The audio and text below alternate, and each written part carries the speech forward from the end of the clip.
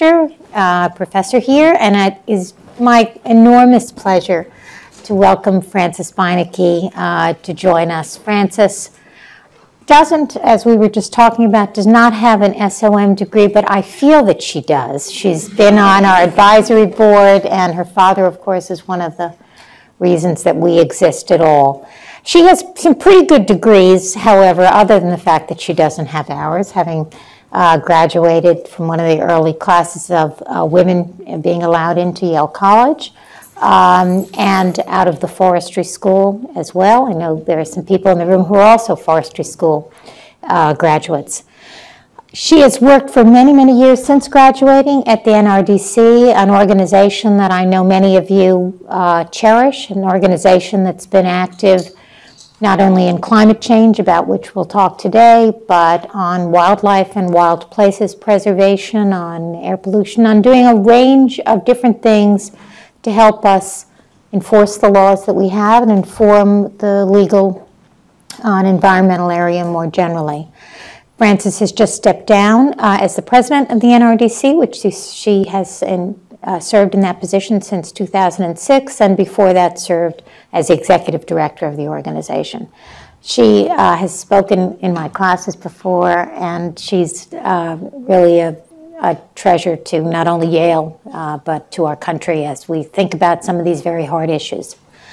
We're going to have a conversation ourselves for a bit of time, and then at some point I'm going to open it up to have you folks join the conversation and ask Frances questions. We're here till about 12:45, so you'll have time to go to your classes and we can liberate the room. So I'm going to start very generally, Frances. You know, many of us who care about climate change spend some days optimistic and other days just worried like hell about welcome to the world, about how the world is going in this area. And I guess I want to begin with the general question.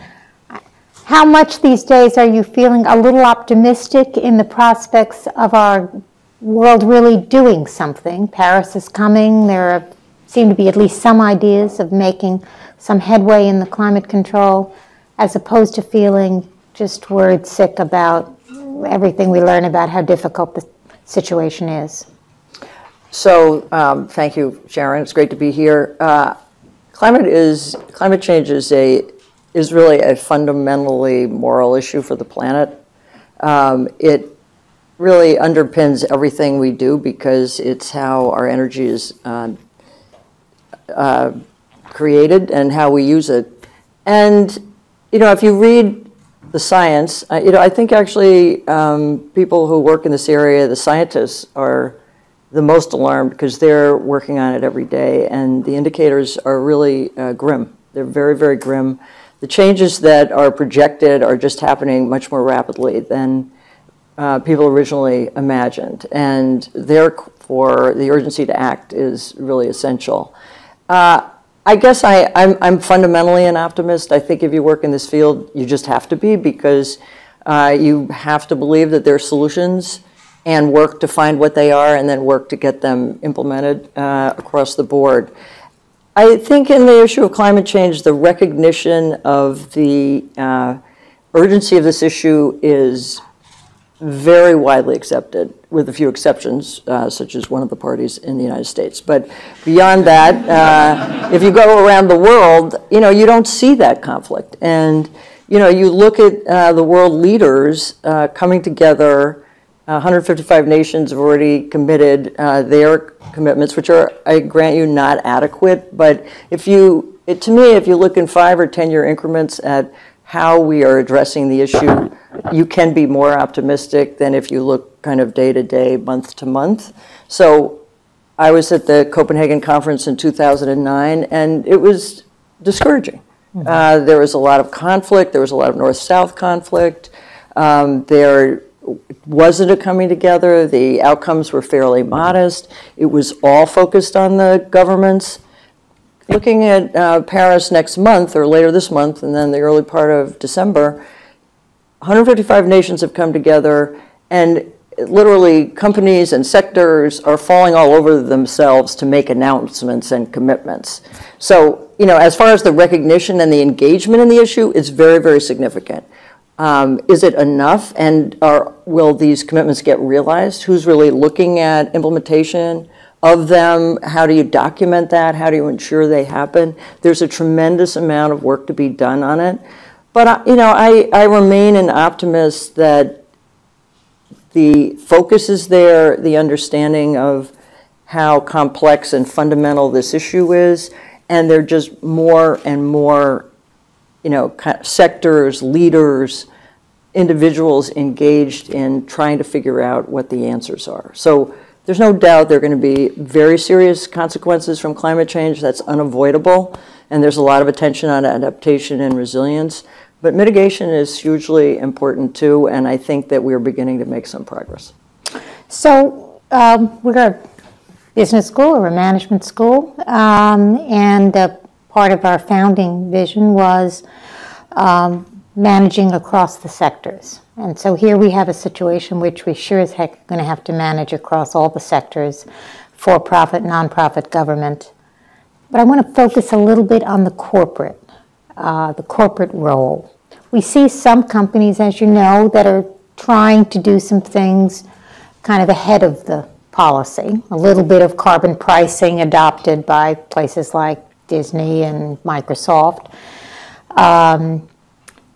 I'm sure you don't think that's quite enough. How do you see the role of the corporation in pushing government, maybe, in responding to government, in doing things on their own? Where does the corporation fit in to helping us solve this problem? Well, first of all, I think the corporate role is huge because actually where private dollars flow is going to be critical to this. The public sector is not going to have the wherewithal to address this problem fundamentally. So corporations have to be part of the solution. They have to make the investments and be part of the leadership on this.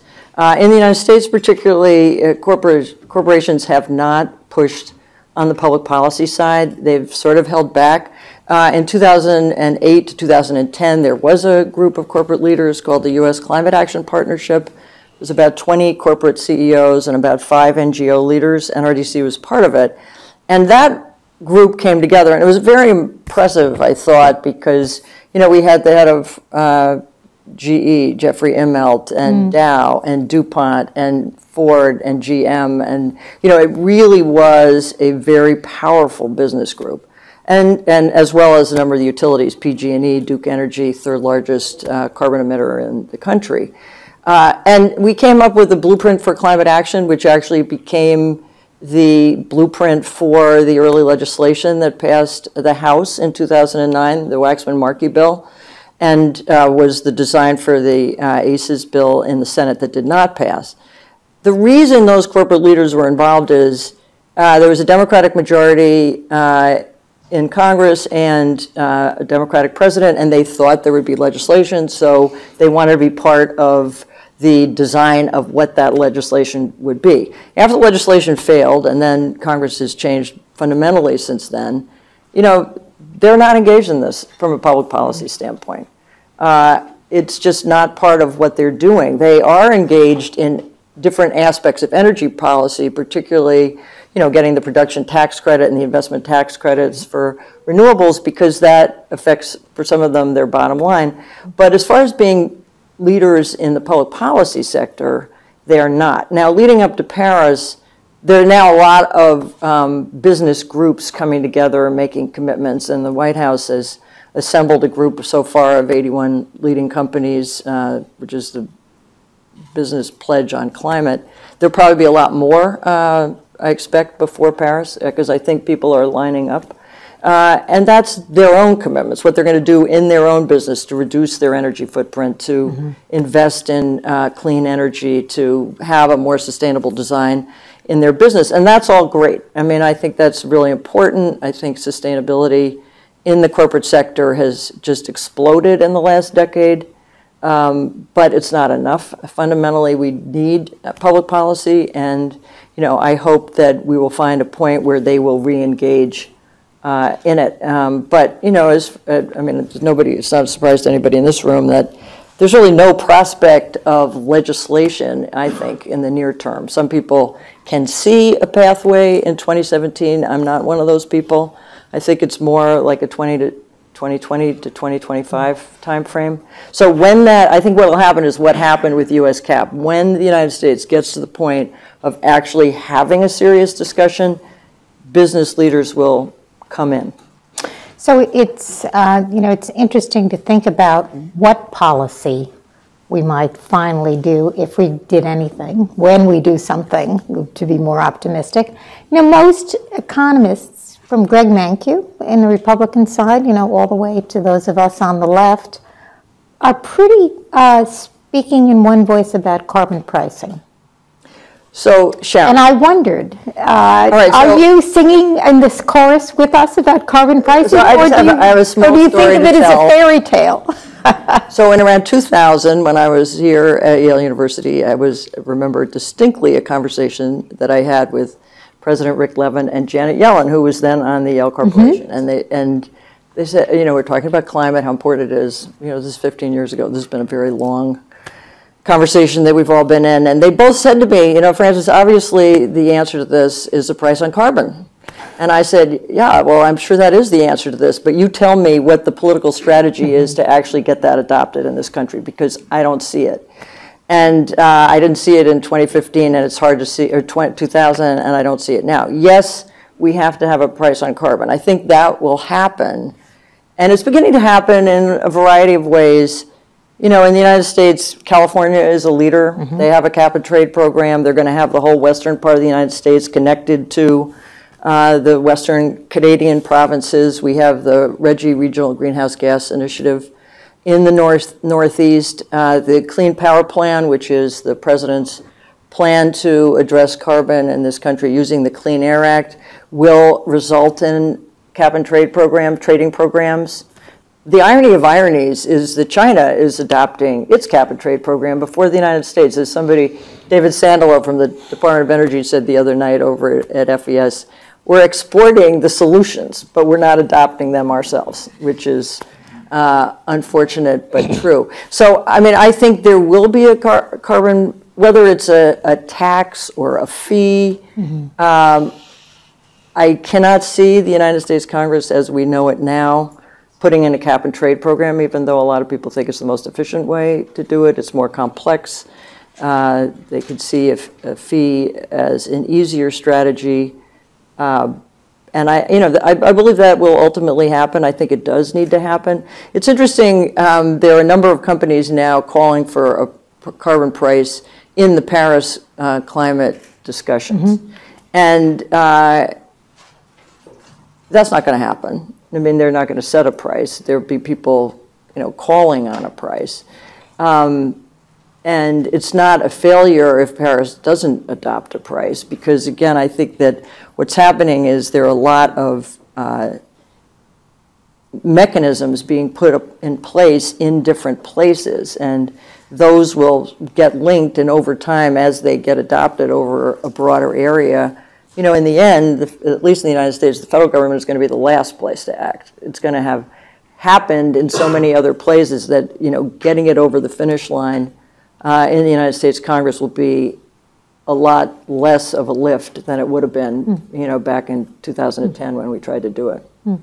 So let me go to China, which may be more, curiously, we might be more optimistic than about our own country in some ways. So we all read the paper the other day suggesting that the emissions from China have been vastly understated, and now we see they're quite a bit higher than we thought they were.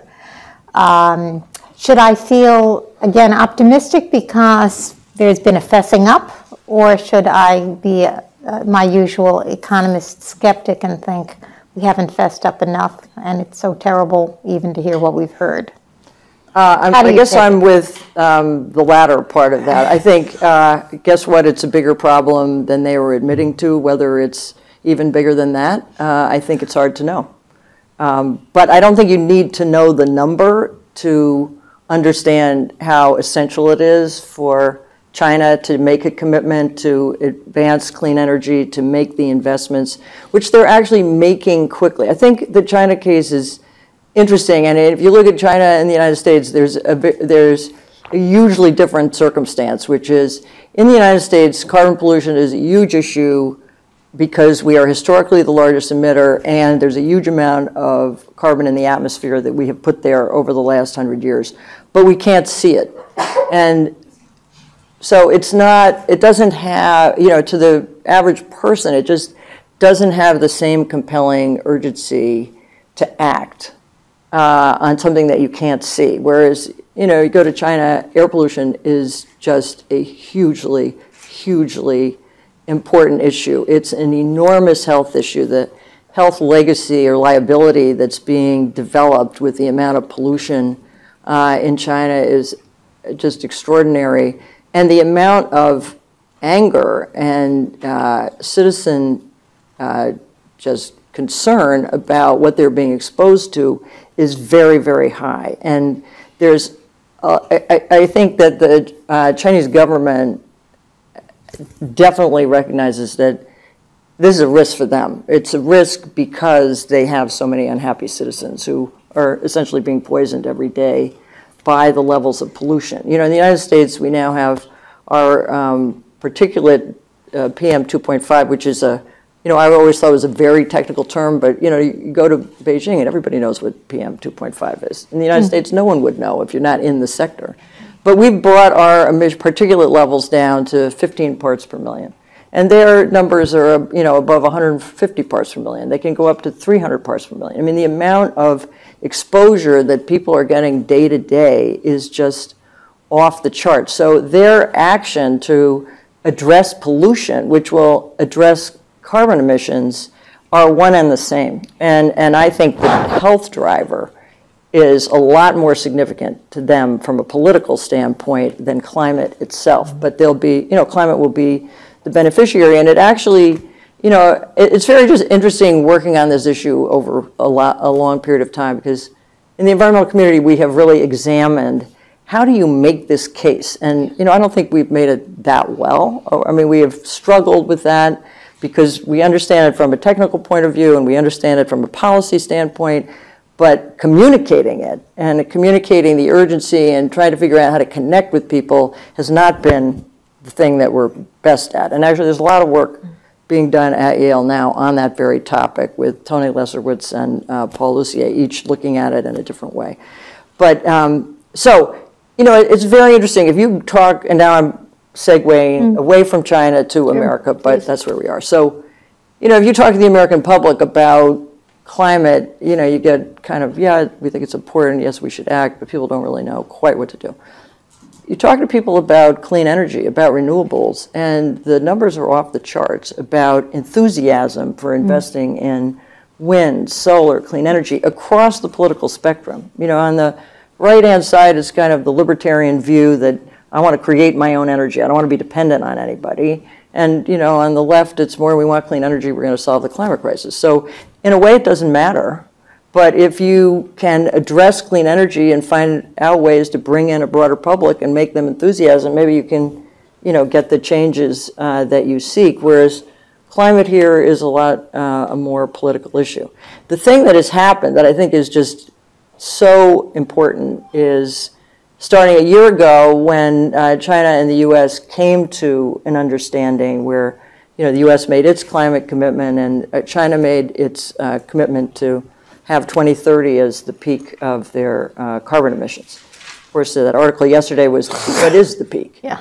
And, I don't know what the peak is. I think what NRDC's analysis, and in any case, we thought that they would peak actually, that they could have had a 2025 commitment, and I do think that this pollution driver will move them more quickly with an earlier peak than otherwise. Because I don't think they can, I don't think the Chinese population is going to be satisfied with a 2030 peak with the emissions continuing to go up till then. I mean, how are they going to survive that? Yeah.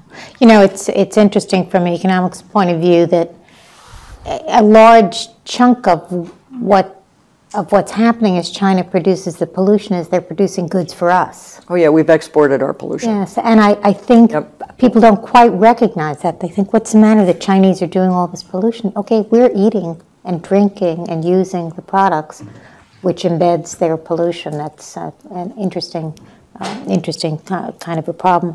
So I want to come to back to the question about how do we convince the public, because I do think that's, maybe you can do it by getting people enamored with solar and wind, but I'm not sure we're going to do it all that way. And I think we can think of this problem as sort of how do we deal with the fact that people have pretty high discount rates. This is a business school. I mean, we know that people in general are not going to invest very much in something that generates benefits. It costs $1 now and has benefits 50 years in the future. We know we've done the math. The benefit 50 years in the future is worth about a penny now. This is where I didn't go to the business school, but exactly. Okay, got it. Yeah, so you didn't. The business school didn't exist when I was there. I just want to say that. It's not that I didn't want to go. Of course, we know, a little more subtly that logic doesn't quite work when what we're thinking about in the future is a catastrophe. But making salient to people and making them care about a catastrophe that's going to happen at some distance in the future, I think is so difficult. And I wondered whether NRDC spends some time on thinking about how do we make real to people. Well, Sharon, when people are going to naturally think about things like, oh, some smart person in 10 years will figure out a solution, so why should I worry about it now? Well, I think that, so it's a really important question, and it's not a question that we've been that successful in addressing. As I said, I think in the 90s, when we were looking at, mostly at kind of computer programs of what's going to happen, we were projecting it as a long-term futures problem, and it wasn't compelling to people. And so, first of all, we didn't know how to do that. And second of all, we were wrong. And I think that we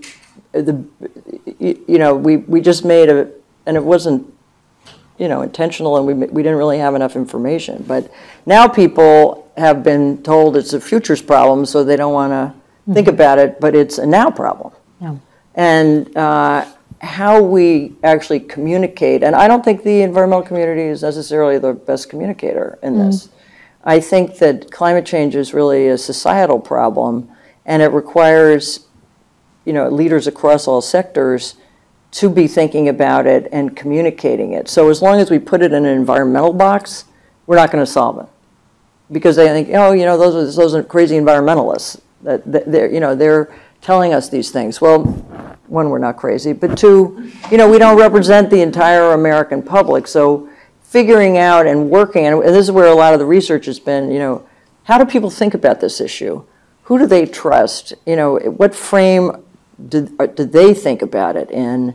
And then who can communicate that to them? So, for example, Pope Francis coming to the United States, writing the encyclical. The encyclical is about our responsibility to the earth, but climate change is a huge part of it.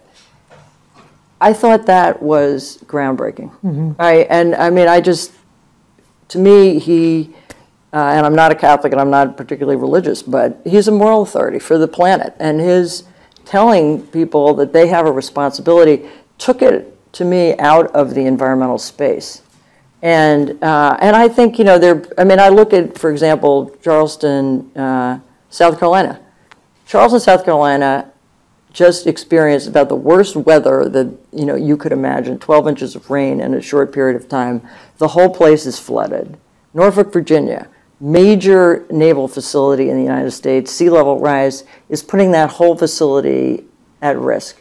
So, you just go to community after community across the country, California, the drought, people are struggling with very significant climatic changes.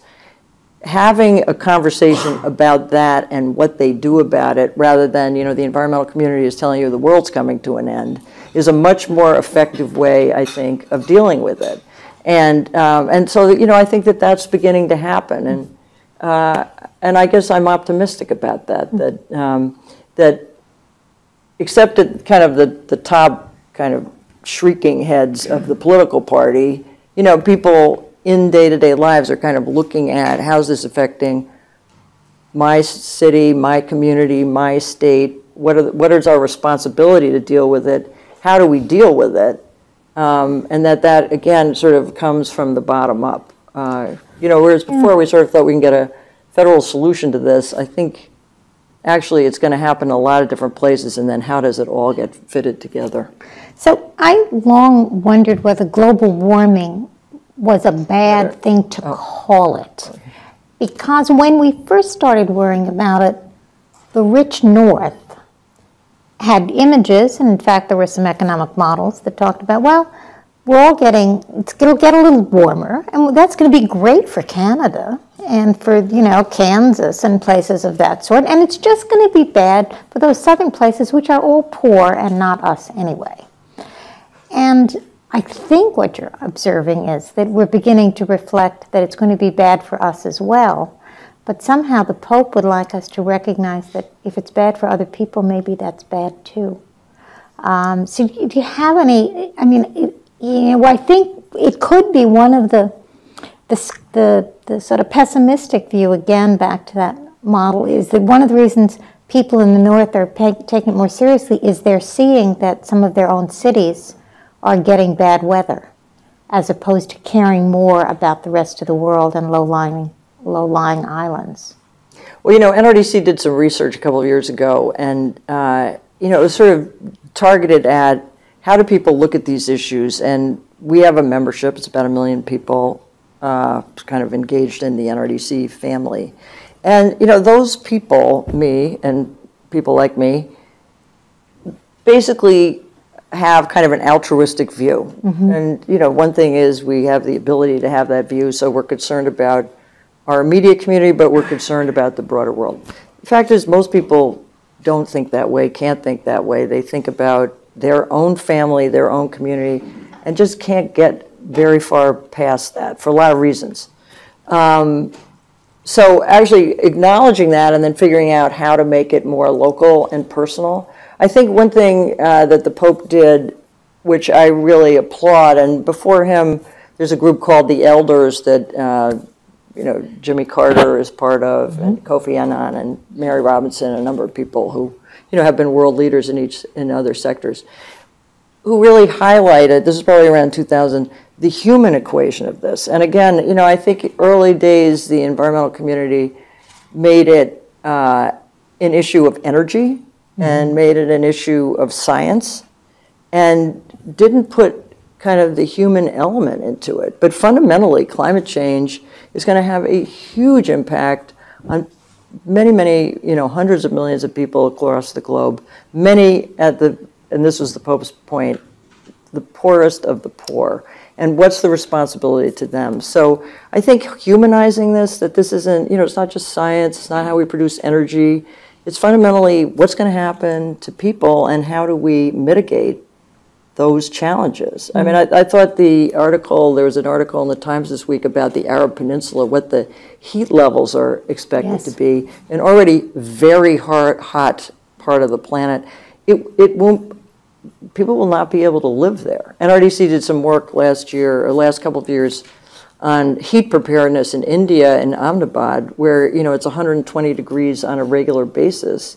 And there are many cities in India that reach that level, over the course of the year. And just how can people, what systems have to be in place to alert people, to create, mechanisms to basically make sure that they're hydrated, to get them into shade, to take workers, off of the streets, et cetera, et cetera. I mean, I personally, over the last few years, have just become much more focused on the human equation, because I think it, first of all, it's fundamentally, it's at the center of this issue, but I think it also communicates more effectively to a broader public.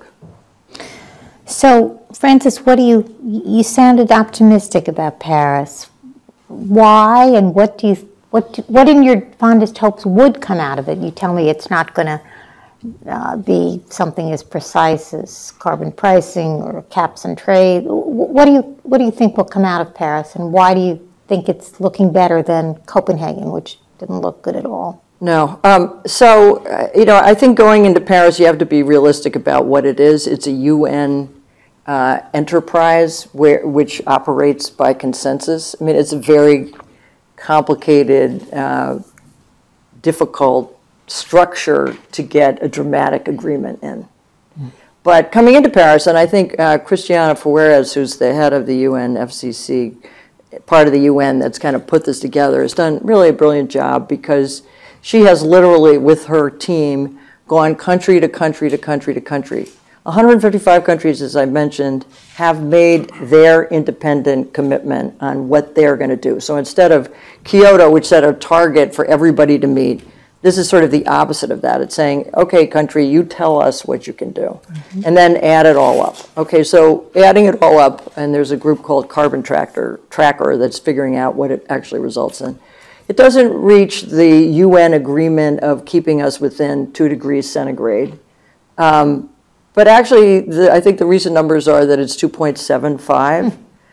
And, it's all about acceleration. So if all these countries come together and they make this commitment, and all these companies and all these counties, Mayor Bloomberg has a whole group of C40 cities making commitments. I think Schwarzenegger has another group of states. Jerry Brown has a group of regions. I mean, there is just a huge amount of conversation going on in the world, where people are looking into their piece and figuring out what their commitment's going to be. And to me, what's different about this is the range of engagement.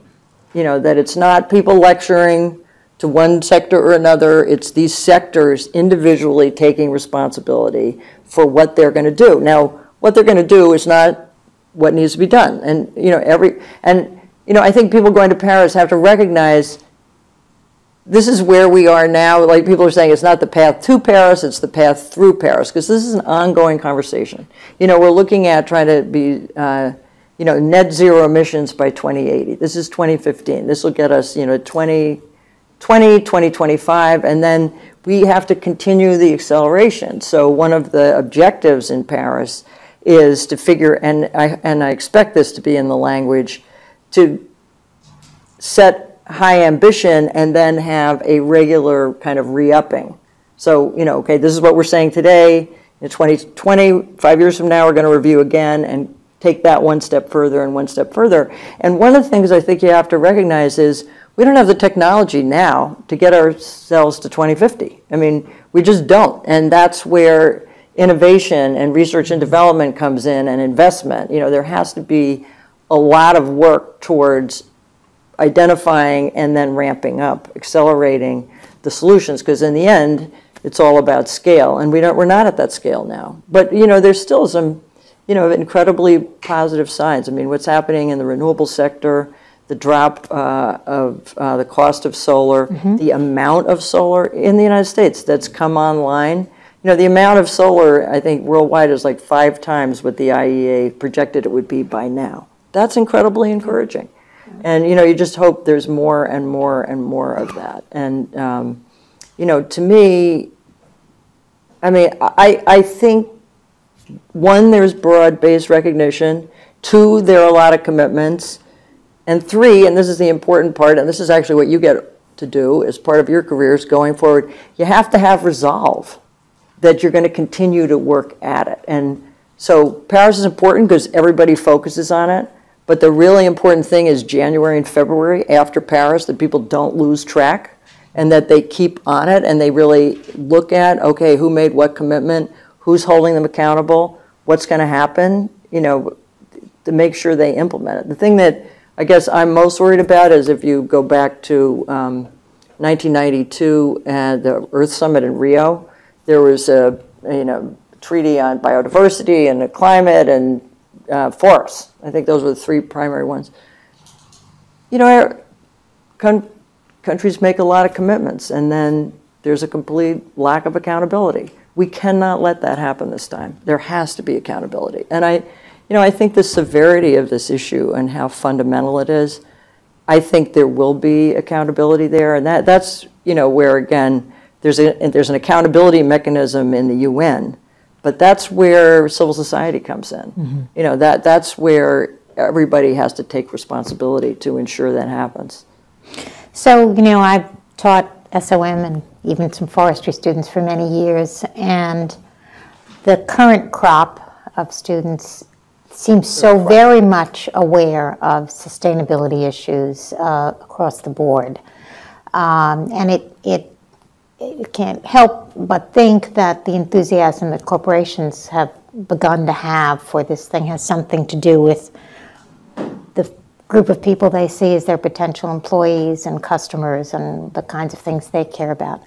In the NRDC, do you see that your membership is increasingly young? Have you done any surveys of how this crew differs from our crew, so to speak?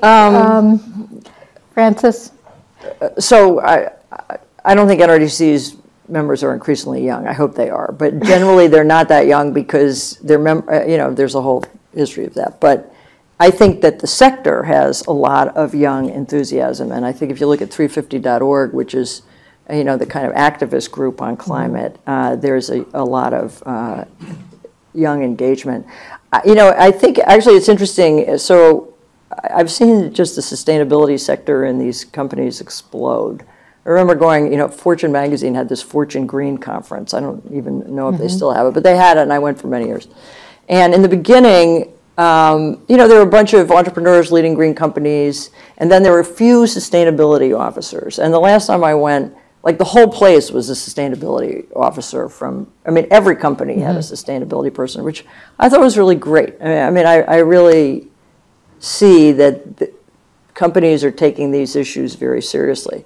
I still think that you don't want to stick sustainability off to the side in an office. It has to be integrated into the business plan. The CEO has to embrace it. The board has to embrace it. And I don't know, because that isn't the field that I work in. I just don't know how much embedded it's become in the strategy of the company, or if it's looked at as, this is something we have to do, so we'll do it. And I'm interested actually in your view about what do you think? Well, so I was struck, I'm on a corporate board, and we were meeting with ISS, which makes these recommendations to shareholders about whether they're going to vote for the board or not. And one of the things they said to us was, well, we like the fact that you have a sustainability report and a sustainability initiative. And I thought to myself, doesn't really? Everybody? Yeah. Well, doesn't everybody, but the fact that a shareholder watchdog group is looking at that will make that much more salient to the corporate sector than anything else would. Oh, yeah, that's because now it's going to turn out maybe you're going to vote me down because I don't take this seriously enough. So I was very encouraged in that, how much that had infiltrated the real business part of business in quite a wonderful way. So I want to give people a little time to talk, but I thought we could take maybe a few minutes about career kinds of things as you think about, look at all of these eager people that I look at every day in my classes. I think, honestly, wanting to make a difference in the world in this area. Where should they go? What should they do? Well, it's funny. I've been asked that question a lot of times since I've come back to Yale this semester. And, when I was here in the forestry school, there weren't that many options. There was civil society and there was a little bit of government. They were the beginning to be, environmental agencies in the States. But it was just like in the very early days. And, there weren't that many options. Now, I think that their options are really unlimited. And I actually think that for people in this sector, there are so many choices. It really depends on what your own interest is. So, let's just say, finding the solutions to energy, being an entrepreneur, trying to figure out, and I'm on an advisory board at MIT where, there are all these engineers thinking they've got the energy solution. I hope they do. It's really exciting. Yeah. So, I think whether you're an entrepreneur or you go and try to shift a major corporation or you go into the energy sector where the entire utility model of the country is upended right now and nobody knows how that's going to end up, you can actually almost follow your own heart as to what aspect you're interested in and find an opportunity there. And I think this is a field that's just going to grow. It's going to grow and grow and grow because it's absolutely central to how we survive as a human race on the planet. It's pretty fundamental. So every part, every sector is going to have to wrestle with this. And so I wish I was you, starting over. But it's interesting because you like me, stuck with the same place pretty much your whole career. You're not going to do that. We're lucky. I know, you're not going to do that. I know. Aren't we lucky? We picked well to start with, I guess, is a good way of saying that. The only thing I say about careers, and I always say this because I think people get trained in a particular expertise, and Jaron, you'll probably agree with this, but you go to work, you're working hard all the time. Who you work with is as important as where you work, because what is really great is going into an office and enjoying the people you work with, and that's what kept me at NRDC for 40 years. These are the most talented people, so committed to what they're doing. It's just a pleasure to work on their behalf each and every day. And so I always say, who you work with, I think, is at least as important as where you work and what you work on. And Frances, I know, and then I'm going to turn it over. I know we're talking about global warming today, but as you've been with NRDC, you've looked at other issues. This is not the only issue you've... There's lots of issues. Lots of great issues. What were some of your most fun issues over the years? Oh, fun. Well, what's fun is actually... solving a problem, isn't it? Solving a problem. So, NRDC works on a lot of long-term problems, and climate change is, kind of the quintessential long-term problem. So finding something tangible that you can actually secure is very, very fun. So, we had a campaign, this is, one of the great things. So there's a lagoon in Baja, Mexico called Laguna San Ignacio, where a third of the population of the gray whale on the West Coast goes and has their babies. And this is actually a corporate campaign. Mitsubishi and the Mexican government had planned to build a huge salt facility there, which actually would have had the same footprint of Washington, D.C. Very big. This is a very wild, natural area with very small populations who largely depended on fishing. And so we, with the IFA, International Fund for Animal Welfare, launched a campaign against Mitsubishi on this salt facility. And actually, President Zedillo, who's here, head of World Fellows or something, he was the president of Mexico at the time. Wonderful guy. Right. So a lot of the campaign was sort of focused on him too. And it was a 10-year campaign. And the point was to shine a spotlight on this, and this was a World Heritage Site and a Biosphere Reserve, two international categories under UNESCO. And yet it was going to be an international salt facility. And with a big port, and they'd have to import all these people to work there because, et cetera, et cetera. So we had this campaign, and we won. And I have gone to Laguna San Ignacio 9 consecutive years since after we won. And here is a pristine lagoon where a third of the gray whale population comes, and you go out on a little boat, and these whales come right up to you. I mean, it's the most intimate experience you can have with the largest mammal in the world that you can imagine.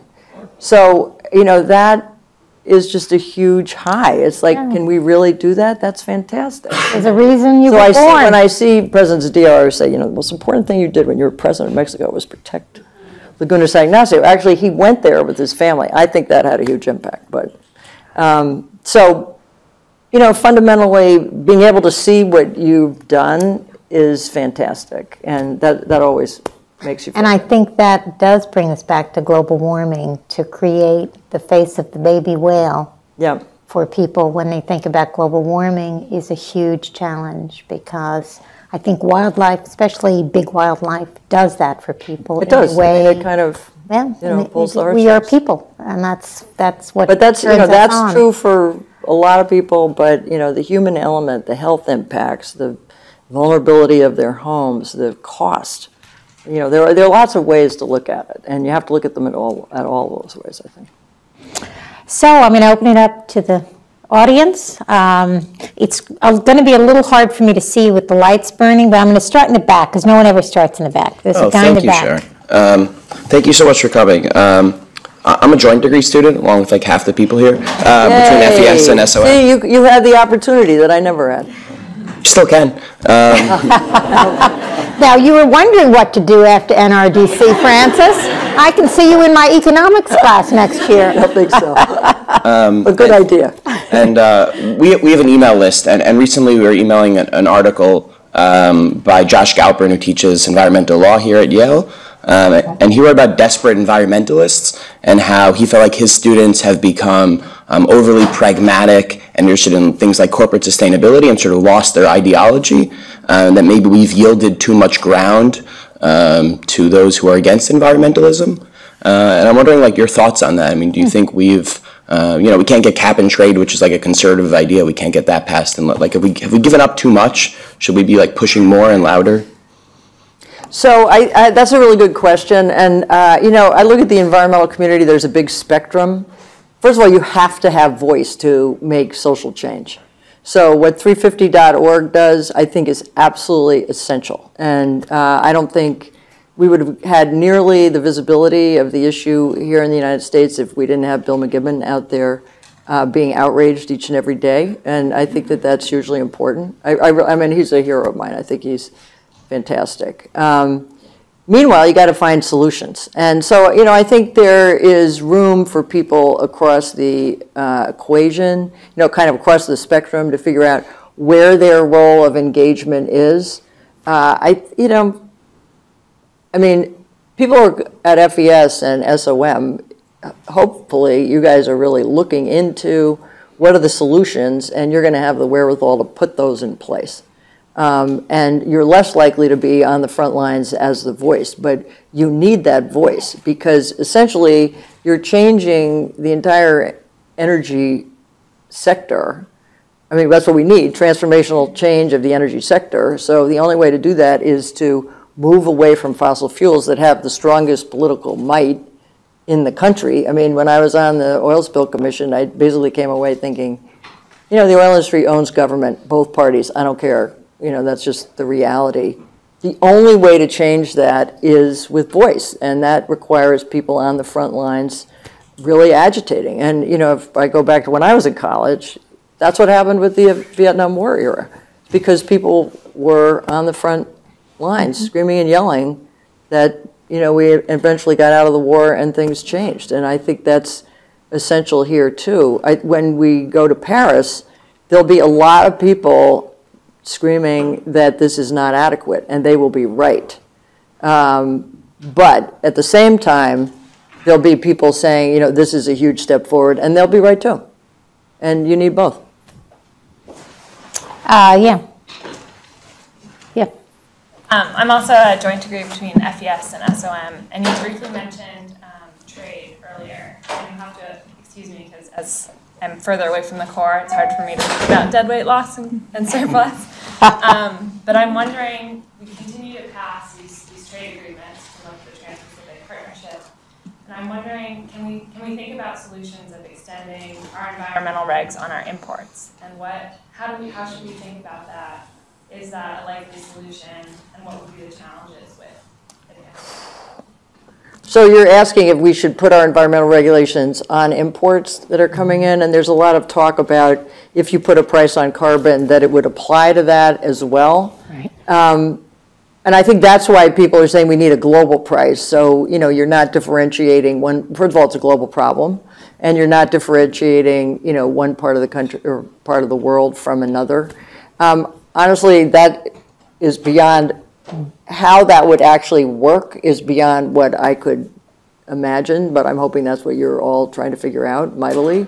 I think that in the end, we're going to have a lot of different systems. I actually don't see, just because of the way the world works, that we're going to design a global system to manage this. So I think it's going to come through a lot of different kinds of mechanisms. And trying to think through those mechanisms and how they intersect is going to be the challenge.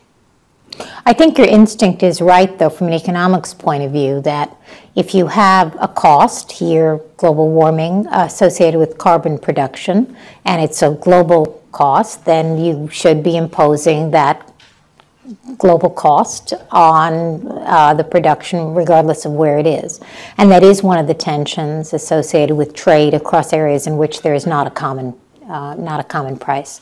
And I think there have been some people, I don't work in this area either, but there have been some economists being creative around how do you think about a tax if we don't have a global system? How do you think about imposing a tax as it comes in to make uneven playing ground between those companies that are subject to the price because they domestically produce with those who produce internationally. So I think you remembered your economics just fine. In the front row now, yes. Yeah. Okay. Hi, many thanks for your sharing, which is very inspiring. I have one comment and one question on behalf of my classmates from South Africa. He cannot come and ask me to raise the question.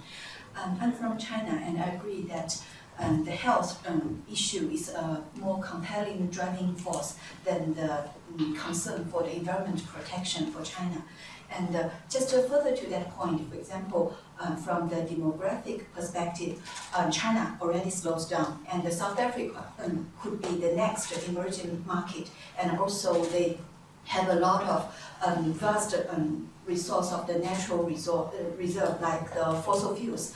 And currently the issue for them is that the prioritization before affordability and sustainability. For example, they have a lot of coal, and they can use the coal to generate electricity at very reasonable and low price. But the current global arrangement asks them to stop. You cannot use the coal to generate electricity because it will pollute the whole environment. But for South Africa, they don't have such compelling air quality or the sea level issues. They don't feel the pressure to do that. And for them, for the general public, for the average people, it is more important to have the available electricity at an affordable price than the consideration of the environment protection. For example, recently the World Bank, they approved 2 infrastructure projects in South Africa to build up the most advanced technology to generate electricity, but which is way too expensive for the general public. So I'd like to ask for him that what is your observation and your advice to solve this prioritization of the affordability and sustainability?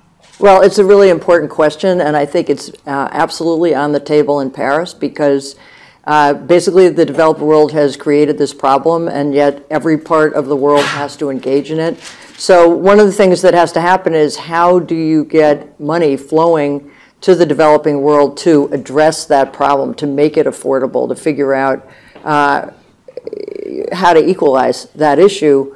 Actually, South Africa is very aware, I think, of the threat of climate change because sea level rise is going to be a huge issue for them in their cities, and Durban is one of the cities that's actually most advanced in figuring out a strategy for resiliency, which I was interested in because I didn't really realize that. But from their point of view is why do we have to spend money on resiliency in Durban for a problem that's been created by the North? So, you know, the nations in Copenhagen made a $100 billion a year commitment to provide resources available to the developing world to kind of equalize these issues.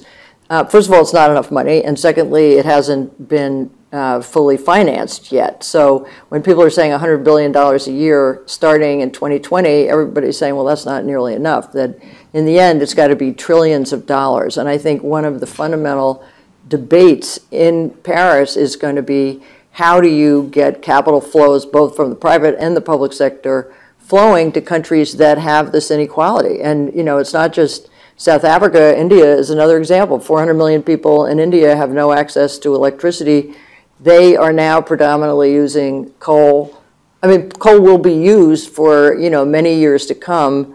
And one of the things that I think has to happen in the R&D sector is to figure out whether carbon capture and sequestration is a viable strategy because coal's a cheap and abundant resource. So, you know, there's a lot of work to be done to address exactly the issue that you're raising. It's a very, very real issue.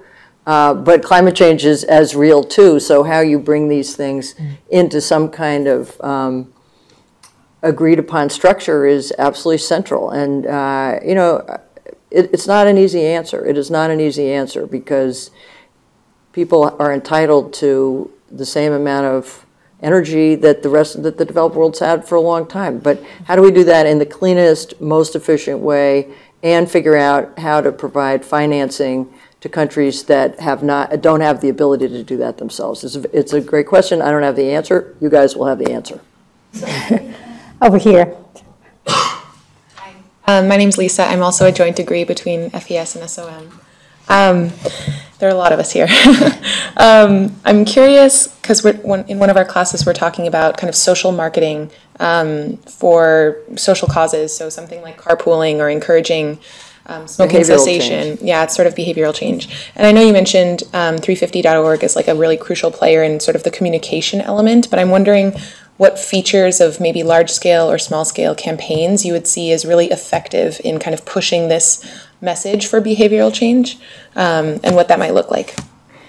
So first of all, this is where we need President Salve, the behavioral change expert. I actually think this is sort of a generational issue. I think that people my generation have certain habits they're unlikely to change. I think that as figuring out how people your age look at their own behavior differently. I mean, the example I guess that everybody uses is that particularly younger Americans are buying fewer cars. They're moving into cities. They're using Zipcar.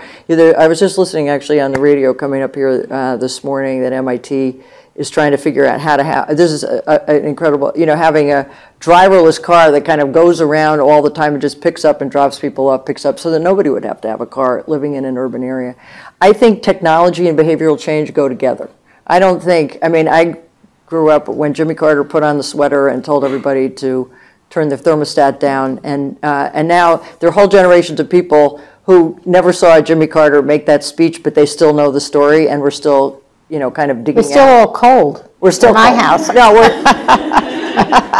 that's because you don't have the most efficient system that you could possibly have with an electronic thermostat that you could turn on and off depending on when you're in the house. But so I think technology and behavioral change go together, because there will be ways, with all this smart technology to kind of make people function differently, because it'll be easy to do it. And what the story about Jimmy Carter is, you can't create something that makes people miserable. And and actually a lot of NRDCs, I don't have a lot, but people say to me all the time, don't we have to sacrifice? And maybe we do, but it's not compelling, and you're not going to get a lot of people engaged. I mean, that is just not the way you're going to engage people. You got to give people choices, and the choices have to work. And that's where I think technology and innovation is going to be absolutely crucial. I think one of the really interesting things that I think is going to fundamentally change the country is, more and more people are interested in walkable, livable cities. Suburbs, where I grew up in a suburb, people are just less interested in living in that kind of an environment. They don't want to sit in congestion. They want to be able to walk out and go to a restaurant, go to a store, and do whatever they need to do. And our whole kind of modern 50s and 60s era was built around these suburbs, and people just that's kind of losing traction as a future. So I think research into generational change and how younger generations look at issues might be adaptable, and how you take advantage of that and incentivize it is sort of the answer. And where that is, I think, first and foremost, it'll probably be in transportation. We have time for a couple more questions over here, and then we'll do in the back. Yep. Thank you. My name is Ben. I'm also a joint degree between FES and SOM. Okay, everybody raise their hand. How many joint degrees? Good for you. I will say FES is our biggest joint degree program. So the global climate change effort is traditionally divided between mitigation and adaptation, and only recently has adaptation sort of obtained equal footing. For example, with the Green Climate Fund, which is pledged to support 50% adaptation projects and 50% mitigation. A lot of people think that adaptation is sort of a Band-Aid, that is ignoring the root cause, and that we need to focus on creating transformational change, whereas right now, there's already a lot of salient impacts in many parts of the world from climate change, and mitigation is, there's been more progress on that front, and it's easier to measure, whereas adaptation is a bit more nebulous, and how do you measure resilience? Do you think right now we're at the appropriate balance in terms of the focus and resources that we're allocating to each side, or should we even be viewing them as so siloed from each other? So first of all, there's not enough resources in either one. So no, are we adequately resourced? Not even close. Not even in this, not in the range of what's essential. Absolutely not. You guys probably read the Steve Koonin article yesterday in the New York Times. He did an op-ed which was all about, we've kind of lost the mitigation, we should all be about adaptation. I was like, that is the gloomiest thing I ever read, because I don't believe that. I absolutely do not believe that. I think, and actually, so you're absolutely right, for years, we basically did not want to address adaptation because we thought, well, that sort of gives up the game on mitigation. If we start talking about adaptation, we've kind of admitted failure. And the fact is, change is happening very rapidly now. We have to address adaptation. And adaptation also, I think, gets to the human equation much more directly because people are being affected. And, that's a way to kind of engage people more directly, perhaps, than the energy policies of mitigation. So do I think we're doing enough overall? No. And, I think both need to be ramped up considerably. And I don't think it's a choice between one or the other. I think, this is where the all of the above works, as opposed to all of the above developing fossil fuels. So one more question here on the back. Hi, my name's Thomas. Thank you so much for joining us. I just had my hand raised, so you know what that means by now, I think. I'm a big believer in business. I think that's why I'm here. That's why a lot of us are here. But I'm saddened and frustrated by the behavior of some big unnamed oil companies, manufacturing companies, and more recently a car company. So I'm wondering, what do you think about the financial incentive that there exists to deceive? What do you think happened to corporate morality for some decision makers? And how can we deal with this stuff? Sometimes I feel a little powerless or small, even at this venerable institution. So how can we fight the evil that we see? I wish I knew the answer to that. I mean, I have been I said it's hard for me to be shocked after working in this field for a long time, but I have to say that I am just undone by VW's actions. I cannot believe it. I'm like, you're the largest car company in the world and you're lying to your shareholders, your customers, your regulatory agencies. How's that even possible, and who could have made that decision? I think accountability is absolutely pivotal. I don't trust really any promises without some transparent mechanism to find out whether commitments are being adhered to or not. I think the regulatory structure that we put in place is absolutely essential. And I think I think a lot of things. And actually, I'd love Sharon's view on this, but our system is set up to measure things that don't work for long-term problems. So, companies are held very accountable for their quarterly statements and their earnings. And, the externalities of climate change and other issues are not in the design. And until we fundamentally change the design, it can't be their priority. I mean, I remember I was on this US CAP group, actually. We were trying to get these CEOs to, actually it was not that, it was even earlier, President's Council on Sustainable Development in the 90s, Clinton era initiative. And we were trying to get the CEOs in that to kind of embrace climate change as an important issue.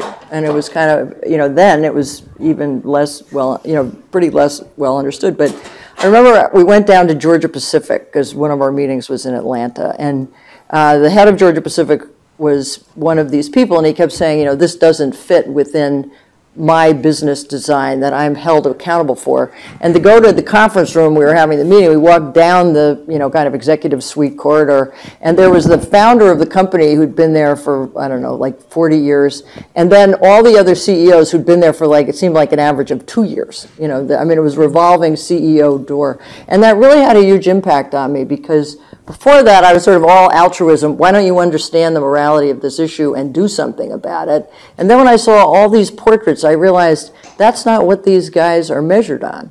And until we change the measurement system, it is very difficult for them to incorporate the changes that we're seeking. And that's why, you know, getting policy changes, getting laws, getting regulations, they can't do it without that. It just doesn't work. And unfortunately, I mean, you know, as I said, both our political system, which works on either 2 or 4 year election cycles, and the business reporting, which happens quarterly or annually, neither is designed for an incredibly complex long-term issue like climate change. And we have to change that. And, you know, that will take time, but meanwhile, accountability is pivotal. So I think I'm going to end there. So since you invited me to comment too, I completely agree with that, and I do think we have to structure incentives in the right way for people. But, you know, in the end too, there's a piece of me, economist though I am, that is interested in the Pope and thinks, you know, when we see things at VW, I think none of my students would do that. And I think we train young people who listen to each other and who listen to people like Frances and come away with some values about doing the honest, right thing, and that too makes a difference. And again, I think listening to someone like Frances hopefully leaves you all thinking, I too would like to look at the whales and make a difference. Oh, please join me in thanking Frances. Thank you. Thanks for being here.